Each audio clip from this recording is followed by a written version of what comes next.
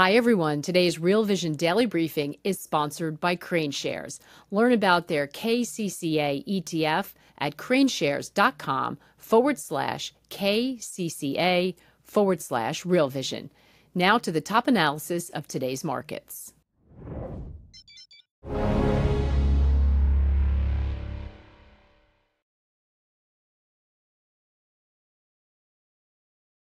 Hi, everyone. Welcome to the Real Vision Daily Briefing. With me today is Vincent Deluard, Director of Global Macro Strategy at StoneX. Hi, Vincent. How are you? Great. Happy to be here. Yeah, we've got, I'm always happy you're here on inflation data day, since you are one of the, longtime inflationistas. Proudly, you've been on that call and very right on it for a long time. So we had the September producer price index come in a little hotter than expected. Interestingly, we didn't see a lot of market reaction. It seems maybe investors are, waiting for the next shoe to drop because we do have CPI out on Thursday. But what do you think? Is this the beginning of a second wave of inflation? Probably. I wouldn't call it the beginning of the second wave yet. I think what's happening now is kind of a stabilization of inflation at an uncomfortably high level. I think, for what it's worth, I think that's what we're going to see tomorrow. And I think we're kind of going to bounce around that level for a while. And then, maybe there will be. My best guess is that there will be a second wave of inflation, because that is the historical pattern. If you look at the long-term history of inflation, it always comes in waves after 2 or 3 years. But the driver of that second wave, usually some sort of geopolitical event that is hard to predict. We may be seeing it now. It may be an escalation with Iran. It may be a second oil shock. We'll see. But even without that, my base case is that inflation doesn't come back to 2%. And that is not that big a problem for the Fed at the end of the day. Like, I think the Fed will happily take a stabilization of inflation at this current level. Yeah, rather than going back up. I'm going to continue the inflation conversation in a minute, but somebody tells me we have a surprise guest. Is that right? Raul. I keep joking that Milton's everywhere. I kind of feel like you might be everywhere. It's great to see you. I was going to say you are, and we were thinking you might join us at the top of the show. So thank you, Vincent, for hanging tight for a second. But we wanted to try to catch up with you because we are just about to kick off a festival of learning, the next digital asset wave, which we're super excited about. And you're in New York for a lot of exciting things. So give us a little preview. What's going to be happening over the next couple of days? Look, Festival of Learning is something we've been doing at Real Vision for a while. I think we started in the pandemic. And the idea is to give people a concentrated learning in a particular topic. And this time, it's all about crypto and digital assets and the way forward. And we partnered this time with Ledger, who are good friends of ours at Real Vision. Everybody knows people like Ian Rogers, who've been on at Real Vision quite often. And the idea is to partner with them to help as many people as possible as we're in this crypto spring period, how to think about the couple of years ahead, how to position yourself, how not to screw up like people have done in the past, how to understand what to do about security, how to understand how things like NFTs work and how you should approach them, how you should think about trading these markets, and also learn from some of the mistakes of others. That's always a key thing that we do with these Festival of Learnings, is how not to screw things up and how I screwed something up in the past. So and you're using your very best language with that. Sometimes we refer to it a bit more strongly, but you're right. But I think you're making a sort of assumption that everybody knows who folks like Ian Rogers is. I mean, his life story. He's going to be on one of the panels. His life story is nothing short of remarkable. I mean, this guy has been on the forward foot of every major innovative wave that's come to us. He's one of those people that I think sees around corners, which is why I think this will be so cool for people. Yeah, I mean, Ian, not only was he on tour with the Beastie Boys, not only was he a skater from Indiana, but also he was the very forefront of the digital music revolution. He was one of the co-founders of Winamp, and he's a chief experience officer himself. So he designs the experiences. He's a coder as well. He does everything. But he did that. They then sold it. They then built Yahoo Music. They then sold that. They then he joined up with Dr. Dre and built Beats by Dre, which then got bought by Apple Music. He then built Apple Music. He then decides to leave. He goes to some small startup called Louis Vuitton Moet Hennessy, which is the largest luxury goods company in the world. He joins the board there with the remit of getting them into the digital world. They were 1% digital sales, and he got them into over 50% of all of their sales worldwide were digital. And that was helping Bernard Arnault personally, who's the second richest man in the world, do that. He then leaves that and says, fuck it, I'm going to crypto and Web3 because they need my help. And it's another revolution like the internet music revolution, like the online revolution. And he came and joined that. So I think it's just he's a good friend of mine, but he's just one of the people at the event. We've got Keith Grossman, who was the president of Time magazine, who took a sleepy newspaper magazine, brought them into Web3 at the forefront of Web3, and he's now at MoonPay. We've got some of the best NFT artists in the entire space. We've got regulators talking through regulation. We've got some of the very best people in regulation, including, people from government, outside government, and at the forefront of all of this. So well, I think this is important because there could be some people who are thinking like, okay, crypto, I know you're calling it crypto spring because you're so in it, but crypto's kind of dead right now. Like, why should I pay attention? I'll catch up whenever it kind of springs back to life. But these are all people who are always many steps ahead of others. So I think it's sort of important to pay attention to what's going on right now. And what is important is, look, this is a new asset class, relatively new. It's really been going 10 years, a little bit over 10 years. Most people in the space are very new. Most people are in the space from the last cycle or the cycle before. Many people didn't come like me with a traditional finance background and haven't learned all of the tools yet. So everyone's trying to learn on the fly. And so the idea here is we're here to help. We're here to give people, if Real Vision is all about the kind of giving people the knowledge, the tools and the network to thrive and survive, well, here we are. This is going to give you all of the knowledge. Well, it's on the platform, and the new Real Vision platform, you're going to get all of the tools that you need. And the network, well, we're all there chatting, talking to each other, learning from each other. So it should give you whatever you need to get ready for the years ahead. Yeah, I'm super excited about it. Ian Rogers also, by the way, had a kid when he was 17. I mean, this is like great. His story is just absolutely remarkable. I'm super excited. And you and I are going to finish it out with an AMA, I think, on Friday, right? Yeah, absolutely.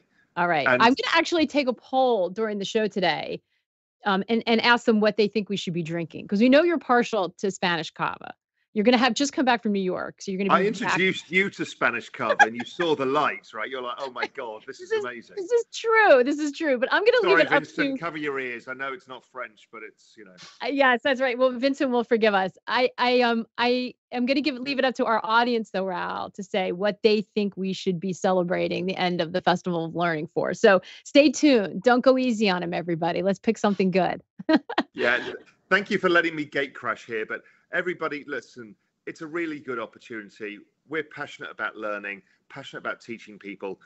So take this opportunity. It's completely free. I mean, that's the best thing about it. It's completely free. You'll get an opportunity.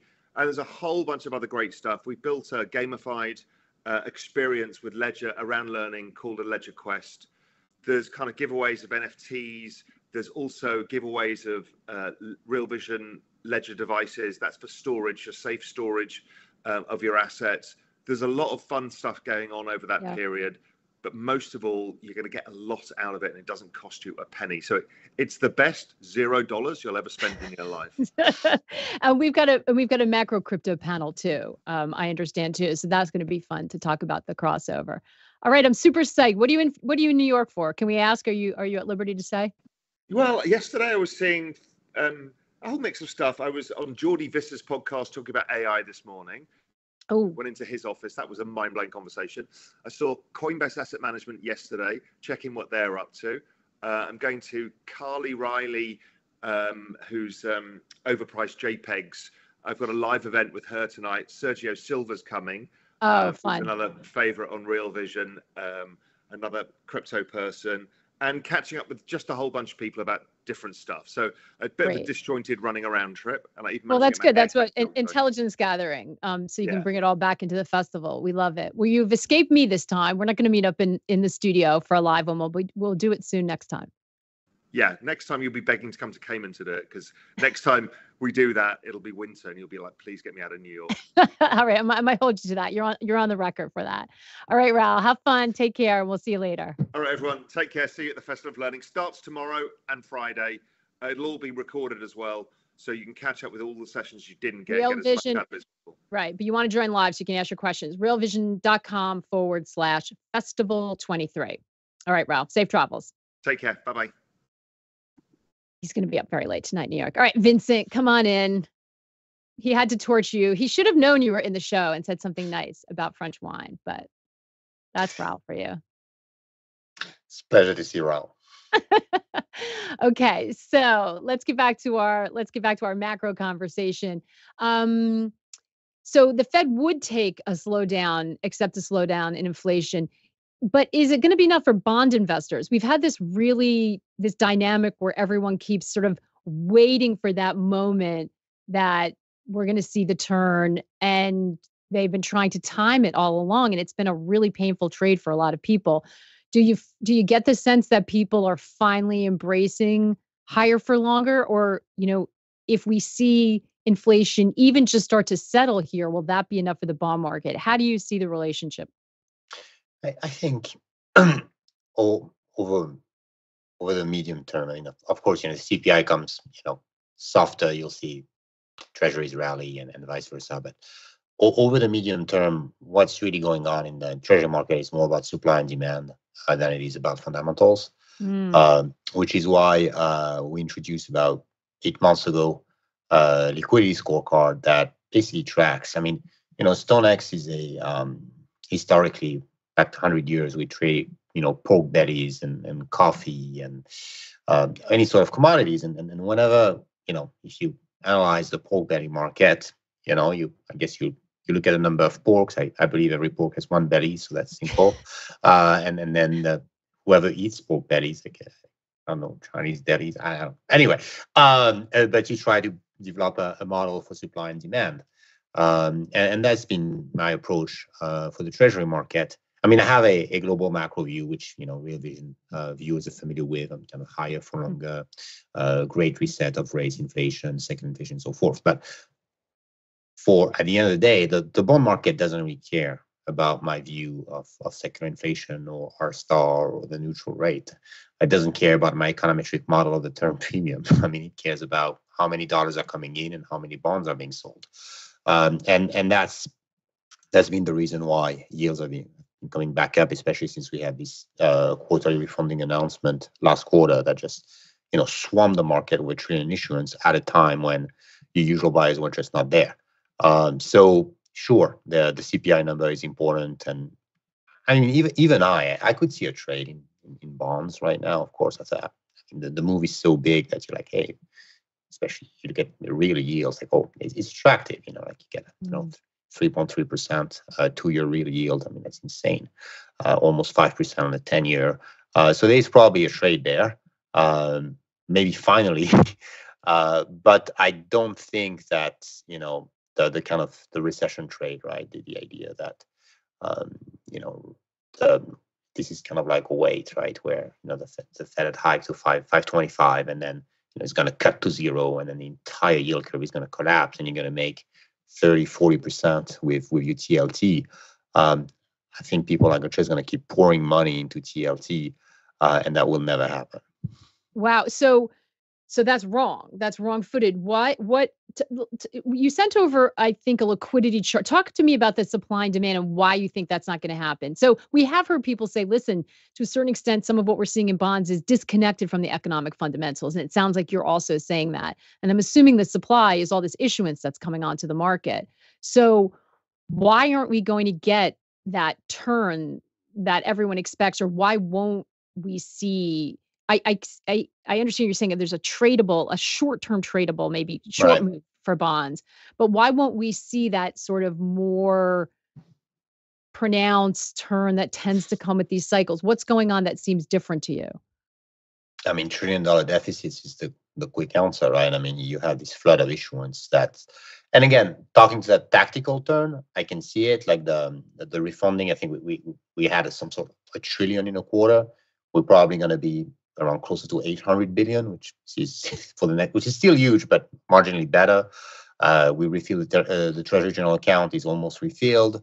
So we have some reason to also we'll see tax come in first from California. California's tax filing deadline was pushed out to October 15. So you'll see that money come in that will reduce the amount of borrowing that we need to do. And you get to year end, you get more tax payments. So that's the trade idea. Like, yes, supply will get marginally better in the next 2 months because it was at such a horrible level before that. I mean, it's not going to get any new bullish. It's going to be a little bit less bearish.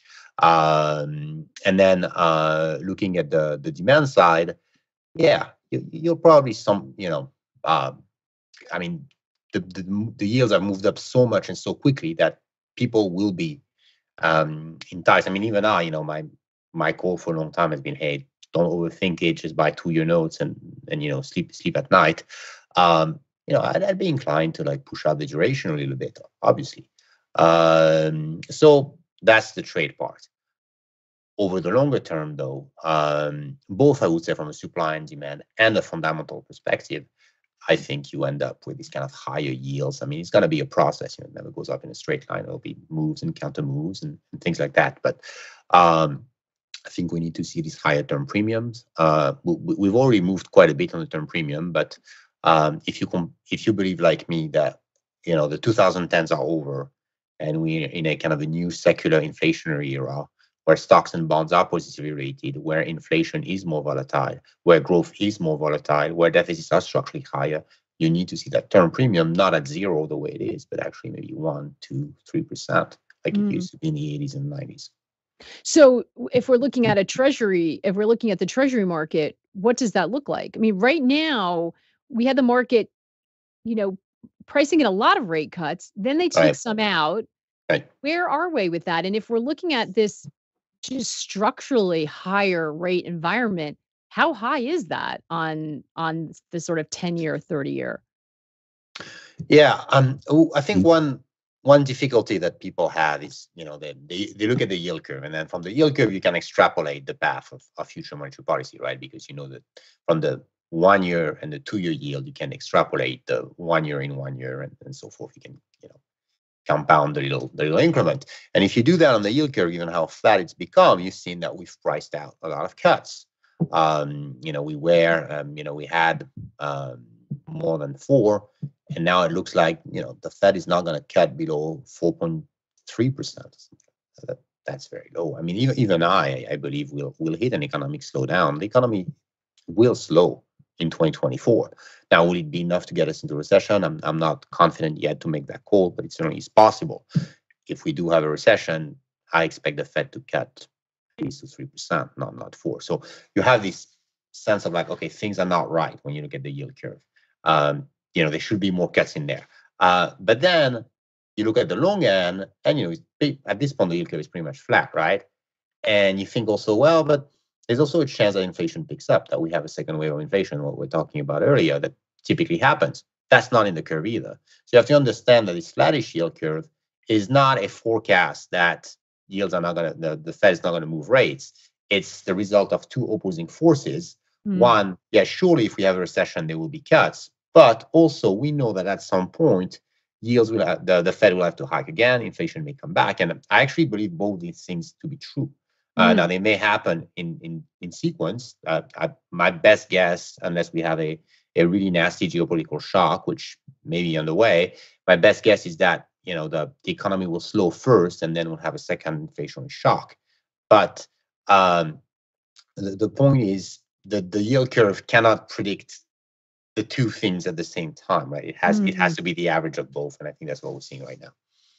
So, do you think that the market is in any way prepared for, I mean, higher for longer? People just seem to think, oh, the Fed's not going to cut for longer, but your higher for longer means that we are just in a new regime with higher interest rates. Those don't seem like the same thing to me. Yeah. And I mean, I think the way we get to my scenario is through the Fed keeping rates higher for longer, which seems to be the inclination, I think, from the minutes and from the communication that I see from the Fed. It seems that I think they're gonna basically skip that last hike that was in the dots, but not really, and then just say, okay, instead we're gonna keep it for longer, like basically. They can play with the level or the duration and say, okay, we're going to do duration. Why not? And then I think the more time passes, the more you realize that the conditions will never be ripe for these massive easing cycles. And that, my scenario of rates resetting, and in that reset scenario, 5% is very, very reasonable for the 10-year. I mean, it can go a lot. If you have, I don't know, let's call inflation on average 3.5%, 4%. Real growth, I'm actually quite bullish on real growth. I mean, with the kind of deficits that we have, it's almost a given that we'll have higher growth. So that leaves nominal GDP growing at 6-7% over the long term. So 10-year at 5% is nothing surprising. Yeah, it sounds like you're saying the range is higher. You're not going to get that sort of deep cut and then reacceleration. They're just going to sit there, but inflation comes back and then it goes higher. So it never goes as low as people are expecting. And it may overshoot on the higher end if that second wave of inflation does come up. Yeah. Which is not what the bond market seems to be pricing in if we have people who keep looking to get in and buy that turn, which is what we seem to have. Let's grab a question here. So Jeremy asking, can banks be profitable in this environment? I mean, generally, before SVB, the consensus was that higher rates and steeper curves were good for banks, because banks typically have free money in the form of deposits, and they compound it at a higher rate. And when the curve steepens, typically there's this duration mismatch when deposits have a zero duration and banks' assets have a longer duration. So I do think, yes, banks can and should be profitable in the environment. Now there will be the need to reprice assets for this world, which has not been felt. So the way banks carry securities, basically three accounting categories: mark to market. That's typically where they put their stocks. That's what everyone has to do. And normal people, we have to mark stuff to market. Available for sale. So I think it's got to do with the profits versus the capital gains. It's kind of intermediate category, but kind of the one that's important is the hold to maturity, where you just carry the thing at book value. Okay, well, it will mature at 1,000 in 10 years, so it's $1,000 right there. That's where most of the long-term securities are, the long-term treasuries are. Yeah, I mean, you can scream at it. I think Bank of America has about $100 billion in underwater position if these held to maturity treasuries were written down, but they don't. And I mean, the bonds will mature at 1,000. So this is an interesting question, and it relates to a comment that was earlier in the chat. Ralph saying, and I haven't seen this myself, so I'm going to take Ralph's word for it. Paul Tudor Jones recently commented that he was bullish on gold, the barbarous relic, Bitcoin, and yield curve steepening trades. Where is Vincent on that? But I just want to pause that for a second. So Leon earlier said very respectfully, which I appreciate, Leon, why do we have to talk about crypto? Can we just get to the macro stuff? This is why we talk about all of them, because this is what you're seeing. I mean, you have everyone looking at all asset classes. So we try to be across all of them and make sure everyone is. That's why we don't want to sort of segment things, because then we're just living in an echo chamber where we're only talking about certain things, right? So we try to keep our mind openly on and make sure that all of us are where we need to be. So anyway, back to the question. But thank you for the comment. We always look at feedback. So I don't know, how do you feel about that, Vincent? Gold, Bitcoin, and yield curve steepening trades. On crypto, I'm not going to comment. I think you have much more competent guests than I am. On the steepening, I mean, I've been a steepener guy for far too long, and it's been extraordinarily painful. And finally, we are seeing this steepening. I don't think it's over. Now the question is, what kind of a steepening do we see? Is it the bullish kind or the bearish kind? Right. The bullish kind is the yield curve steepens because the Fed is forced to cut rates. It's kind of like the 09 2010 steepening. Fed funds rate falls to 5, but the entire curve falls, but the front falls more. And then the bearish kind is where what we've had since maybe 3 months now, where the long end kind of catches up with the front end. My guess is that we'll see both. I think for now we still see this kind of bearish steepening on, not immediately. Like I said, we need to digest this move. It's possible that we see a retracement of we're already seeing it of long-term yields, but eventually, under the impact of these deficits, under the fact that, I do think that the economy slows, but I think this slowdown is going to be very slow, and there will be scary moments where, whether it's the CPI number that will come out or come too hot, or the jobs number, or the unemployment rate, especially labor market. I think the labor market does not cool as quickly as people think it will. So we could see more of these kind of bear steepening. And in a way, the bear steepening kind of feed on the bull steepening, because the more that's an argument that I've seen a lot of FOMC members make. It's like, well, we don't need to tighten anymore because the long end is tightening for us. So the more the long end steepens, the less need you have for further rate hikes. And you may even see, I don't know, maybe 6 months on the road, the Fed make the argument that financial conditions have tightened up, that they can actually start cutting rates. Maybe that is the trigger for the cycle of cuts, is going to be higher long-term rates, tightening financial conditions in 2024. Yeah. Does that tightening of financial conditions and another potential spike in rates, what does that do to the equity market? How do you feel about it? That to me, that's the big. And actually high yield spreads as well, right? You look at, it's amazing. It's and I have to think that these things need to correct. We went from to me, if I had to give one stat to someone who's fallen into a coma about 2 years ago, one number I would give: 2-year yield, 2-year real yield, so TIPS yield, inflation adjusted, went from -3% to 3.5%. So you have a 7% increase in the short-term risk-free rate. 700 basis. That is massive. And at the same time, stocks PE has been more or less stable at 20. One of these two things is wrong. I don't think the yields are wrong, right? My view is that the yields are resetting to its normal world. Stocks have not reset. You need to see, and then it will happen that equity risk premium needs to be restored. So it can be restored to where, right? Risk-free yield drop, which might happen a little bit, that kind of trend move, but the valuations of stock needs to drop, and not just stock. Even you look at junk spread. They have they have not moved. That's what everyone's been marveling about and wondering how this, like all of these things cannot be true, but it's been like that for a while, and we just haven't seen one side. I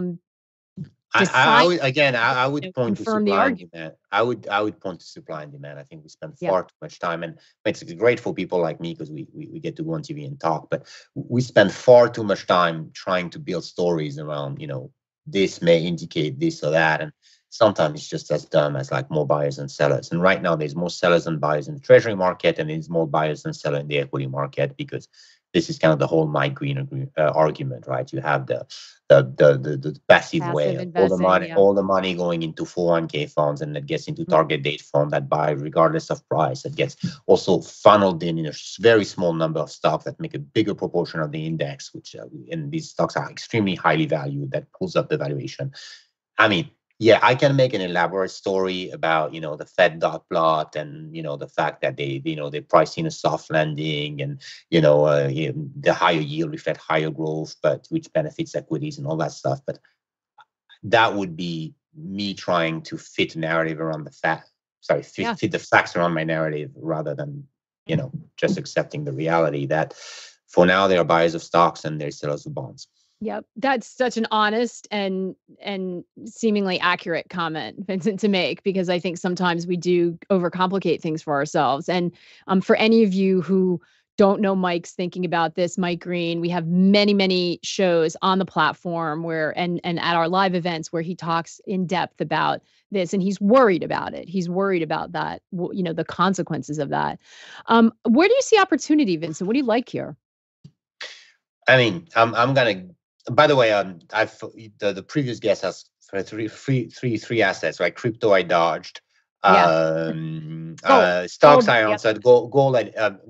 I would put that. I mean, I think given the move that we had in yields and real yields, and the fact that gold has held up pretty well. I mean, yeah, okay, off 5%, but given that huge move, I think it's extremely bullish for gold to see gold swallow such a move in real yields.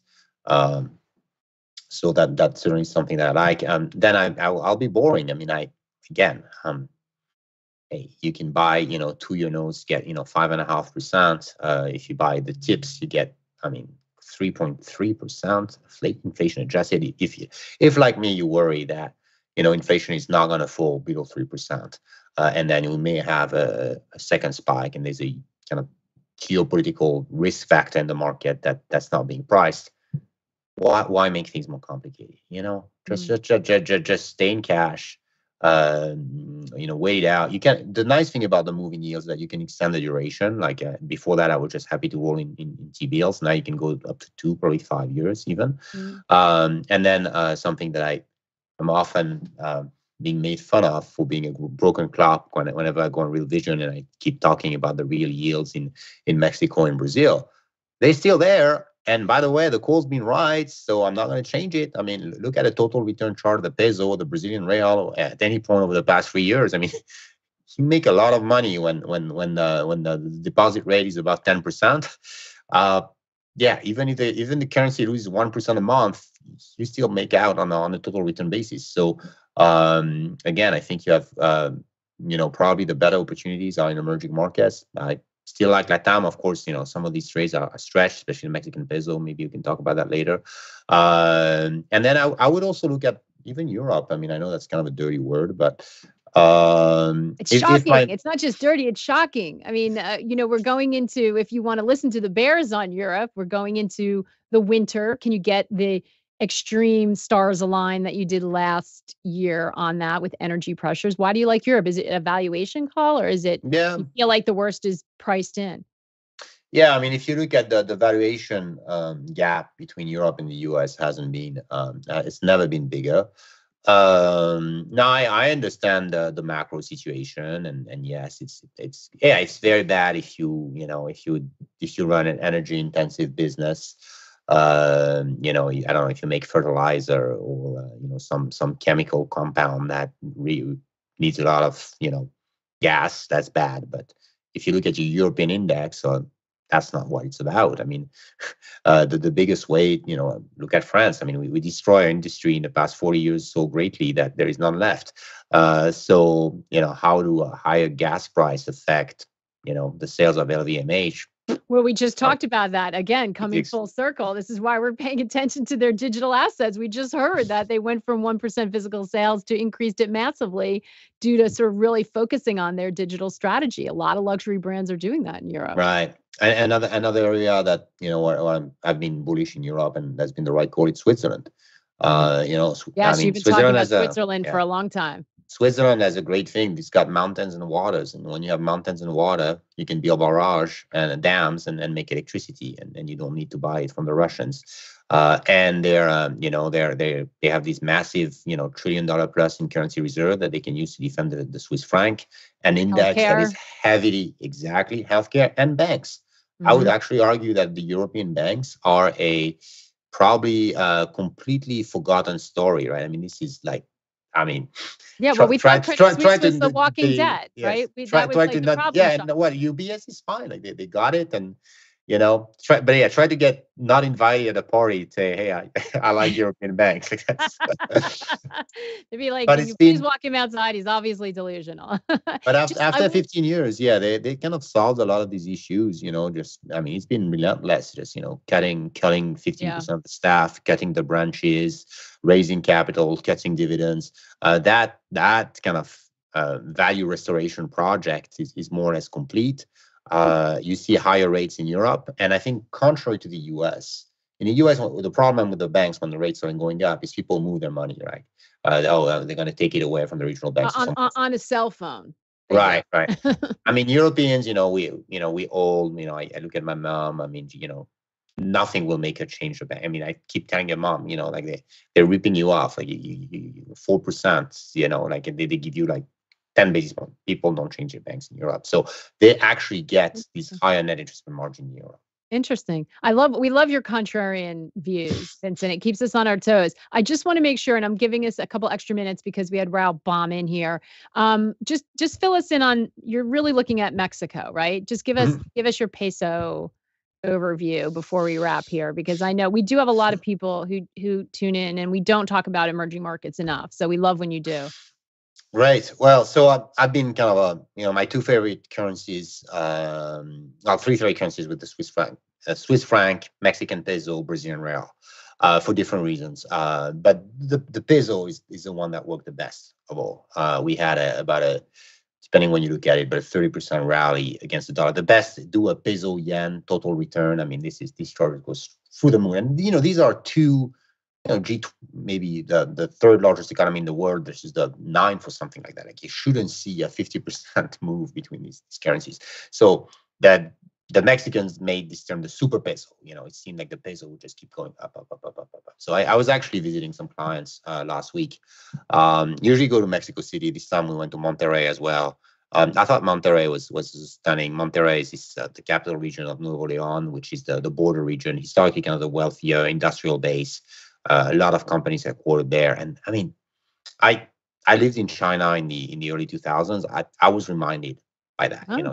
You go out and you see cranes everywhere, and people are running, and the hotels are full, and the airport is bustling with people. So there is an investment boom in Mexico, and specifically in that region of Nuevo León. And I think that's one of the drivers of that super peso.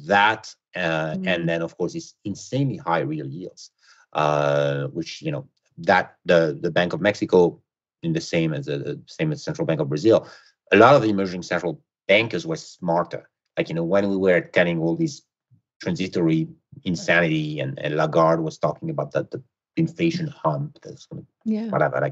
These guys had already jacked up rate to 10% because they've got a lot of experience fighting exactly. It's a recent fight for them. It's a recent fight.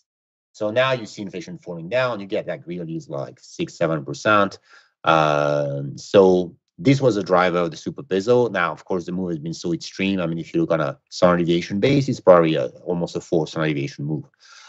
So you're like, okay, surely there's going to be a reversal, especially if, as I worry, we see a risk-off mood, because the peso is still kind of a carry trade, right? So if suddenly the Japanese need to send their money back because the Bank of Japan is easing yield of control policies, or you see Treasury yields spike up, or you just see risk aversion pick up, that was one of the reasons why I was thinking that the super peso might be a victim. But again, I don't think this is something that we're not going to have a tequila crisis. We're not going to see. So, of course, we went to almost 16 to the dollar, which, is kind of insane. Could we go to 20? Surely. Could we go to 25? I don't think so. Because the fundamental story is there. Like, this is not yes, we are trying to reshore I was going to say, it's no longer just commodity. You've got Yes. layered on that now the regionalization pull, which even if it waxes and wanes is real, just given the disruptions, political, just climate wise, like people want their stuff closer. Right. So I think that story ties in with my broader kind of Great Reset, high inflation, higher growth, higher rates story. And I got that when I was looking at Monterrey, and I'm thinking, oh my God, like, Monterrey, the entire the entire Mexican economy is a small Chinese province. It's probably like a city, a Chinese city, like a Shenzhen. I don't have the exact number, but yeah. And we're trying to cram, this huge beast of, factories and so, I mean, yes, Nuevo Leon, it's beautiful, okay, but like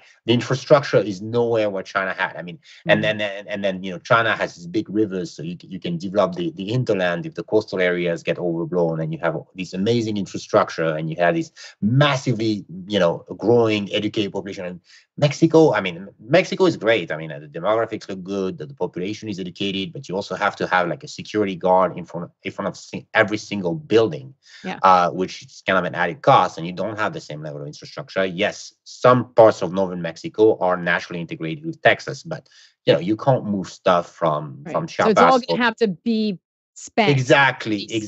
Yeah. If we really are serious about this whole thing of like de-risking and moving away from China, we're going to cram a huge beast into a tiny hole, and that will create a lot of friction, and that friction will mean high interest rates, it will mean high inflation, and it will mean higher for longer. Well, I love this conversation. And I wanted to make sure, Leon, that we just add on, we don't take away, right? So we still had our great macro conversation, and short-term and long-term, which is what I love. So short-term trading, but also these long-term developments that we really need to keep an eye on. So we love that we're able to do both with you when you're here, Vincent. Thank you. Thank you so much. Awesome. All right, guys, that wraps us for today. We will be doing Festival of Learning, drum roll, tomorrow, realvision.com/festival23 to join us for that. Otherwise, we will see you same time, same place. We'll be live all day. Take care and good luck out there, everybody. Humans will have more digital things and digital value and digital things in their life tomorrow than they do today. This really is a revolution. I'm really excited to announce our partnership with Ledger to help educate you in your digital asset journey. Like, self-custody is freedom. If not self-custody, why crypto? So join us for the Festival of Learning Digital Asset Edition with Real Vision and Ledger. Some of the greatest names in the industry will be there, and all the topics that really matter. So click on the link below and join us. It's free to join. Everybody's going to be there.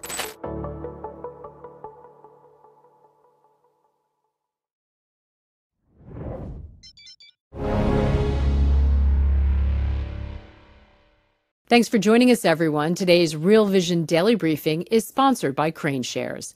Learn about their KCCA ETF at craneshares.com/KCCA/Real Vision.